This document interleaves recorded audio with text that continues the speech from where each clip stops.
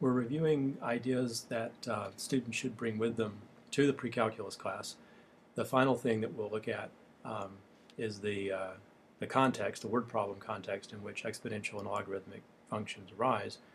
So the most common example is a problem using compounded interest. This is the formula.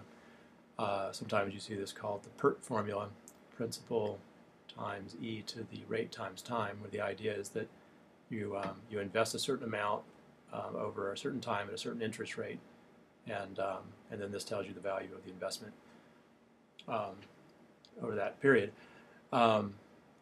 That's not really necessary to know for this problem, but we do want to make sure we understand when we say an initial investment or something initial, that typically means when t equals 0. So for example here, if I were to plug 0 in for t, I would find that my initial investment is 5,000 times e to the 0, which is, of course, e to the 0 is 1, so that's just $5,000.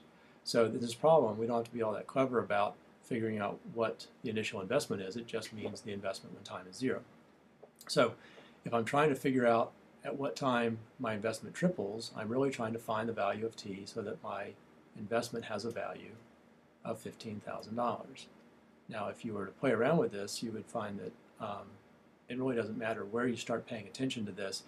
If you started thinking about it after 4 years of the investment, then whatever the value is at that time, it'll still take the same amount of time for the investment to triple. So it's kind of a funny thing about exponential functions. But anyway, this is what we're trying to do for this problem. So that means I have the equation that 5,000 e to the 0.04t is equal to 15,000, and my goal is just to solve for t. So strategically, when we have an exponential equation, our goal is to first isolate the exponential term. So to do that here, I'm going to have to divide both sides by 5,000. If I do that, I'll have 0.04t in the exponent and have that on the left-hand side. And on the right-hand side, I'll just have 15,000 divided by 5,000. So I'll write 5k over here. If I do that division, I'll get 3. So the amount of time it's going to take for this investment to triple is just whatever value of t makes e to the 0.04t equal to 3. Now that I have my exponential term by itself, I can use logarithms, as we did before, to get rid of the exponentiation.